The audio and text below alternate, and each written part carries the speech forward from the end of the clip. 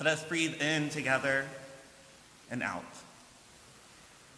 As we pray to the God of abundant love, God, may the words of my mouth and the meditations of all of our hearts be acceptable to you, O Lord, for you are our rock, our guide, our great Redeemer. Amen. I'll be honest, the thought of being here preaching a sermon, actually somewhat looking forward to graduation, somewhat ready to go into ministry, wow, I never thought I'd be here. I came to YDS a terrified 22-year-old, having just moved out of Tarrant County, Texas for the first time, all in a pandemic to study something I had never studied before at an Ivy League school. Who was I to think I could do that? Even more so, who was I to ever think I could possibly get up in front of a group of people and have anything new, fresh, unique to say? In fact, I was so sure I couldn't do that for the longest time that I was terrified every time I did preach a sermon that it'd be so far out there that I'd be wrong and have completely missed the point of the text. I chose this text for today, this passage from the Epistle to the Romans, partly because it was the first text I ever preached on. One I recorded from my kitchen table of my undergrad apartment that was only shown online in May of 2020. While I think I'll be leaving this program an entirely different person with a whole new outlook on life, ministry grown in ways that I never could have imagined, this text is one of the constants. This text means the world to me. But trust me, this will be a completely different sermon than the one I preached in May of 2020. I also chose this passage because I had an interim senior pastor once tell me that she always starts and ends her time at a church with a sermon on love. And I realized that that's how I want to approach my spaces as well. And this is my perfect way to end my time here. I say all of this because sometimes we talk about God's love as if it's a been there, done that. But God's love isn't been there, done that. God's love is right here, right now. This text starts with these binaries, heights and depths, angels and demons, present and future, death and life. It makes sense. We humans, we like things to be neat and orderly. We like things to make sense where we can easily pick it up, investigate it, examine it, and then set it back down and walk away. I think even more so, we academics, theologians, scholars, students of Yale, we really like things to be neat and orderly. We make to-do lists, and then we remake them, and we remake them. We got here because of our excellent organizational skills that allowed us to do the big majors, to work the great jobs, to lead student clubs the best, all while keeping up with our readings and paper writings and assignments. Even those of us that like to pretend that we're messy and disorganized, that we are so far behind on everything that there's no way we'll manage, we're still doing fine.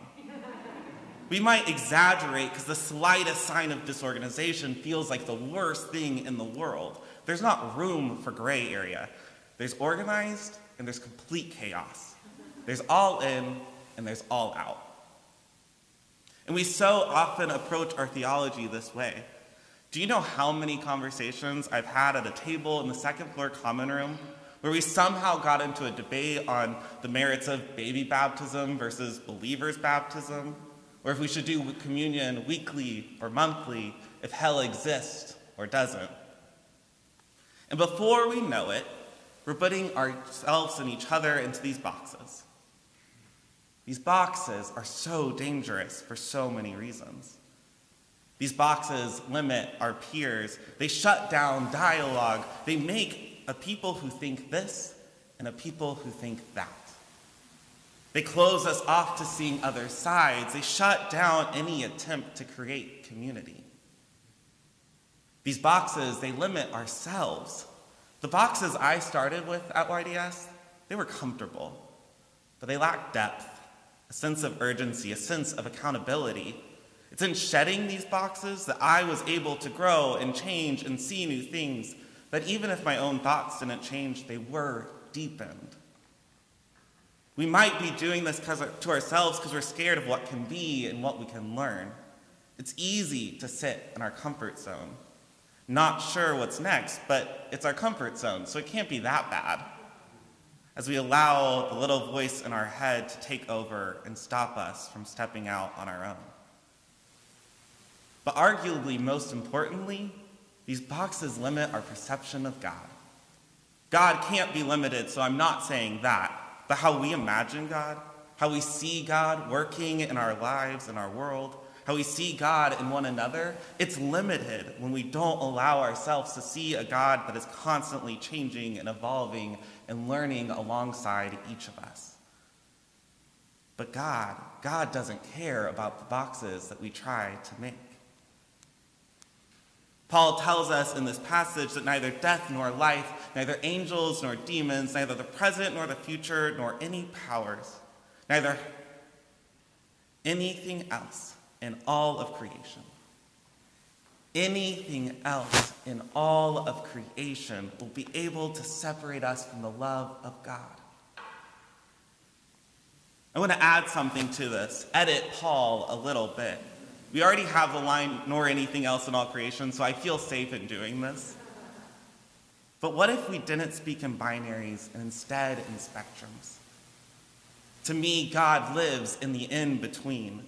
It's not neither end and nowhere in between that we can escape being loved by God, a love that doesn't change based on how we act or what we do or don't do, but a never-ending, always growing, unimaginable love that we can't fully know.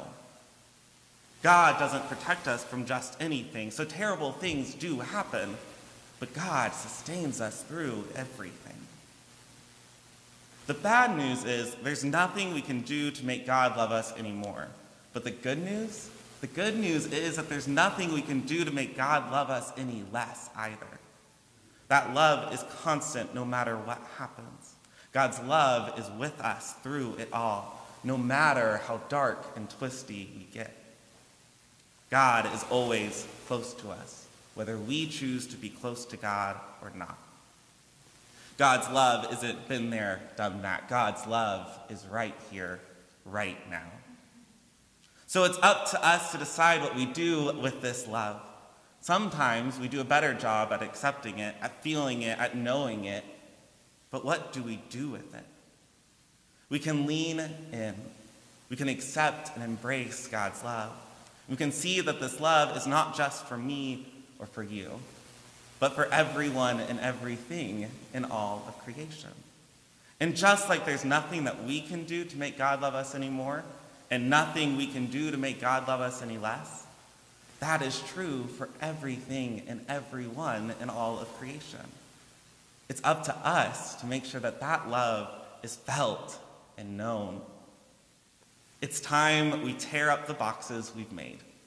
We open ourselves up to dialogue where we can't let go, that we can let go of the self-righteousness of being Yale academics, dialogues where we can let go of our need to know, and instead let in the humility of knowing that we do not fully know God. Instead, letting God guide our conversations, to be vulnerable with our deepest beliefs and to find and build mutual respect and compassion for the people we're talking with. There's a reason why we have these big circular tables in the second floor common room. You can't just sit there alone. Someone is going to come and sit with you. There's a reason why to get from the south side of the building to the north side, you have to walk through the narrow hallways by the library and the big staircase. There's a reason why we are forced to talk here. To me, God doesn't live in a sanctuary or in a building. God lives in the dialogue, in the discussion, in the willingness to find newer and deeper understanding. We've only made it this far through God, and we'll only end up where we end up next through God. That is how we build community. That is how we share the love of God that nothing in all of creation can separate us from. May it be so.